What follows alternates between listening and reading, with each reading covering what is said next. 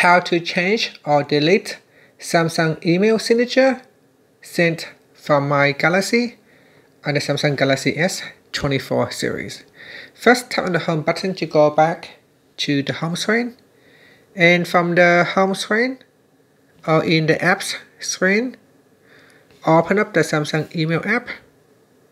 Now in the inbox view, tap on the menu key. Next, tap on the settings icon. Then in the accounts section, open up your email account. Then we scroll down, and in here tap on signature.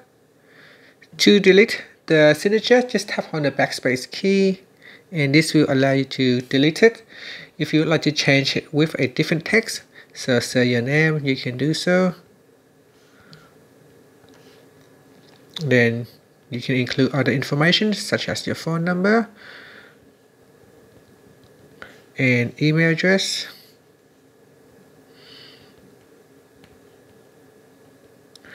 And then you can also insert an image if you like. So tap on insert and then select one from the gallery. And then you can also format your text. So I can make it bold, change the text style, monospace. I can increase the text size. And you can also change the text color as well. So you can swipe across like this to reveal some more options. And you can change the text color and the background color.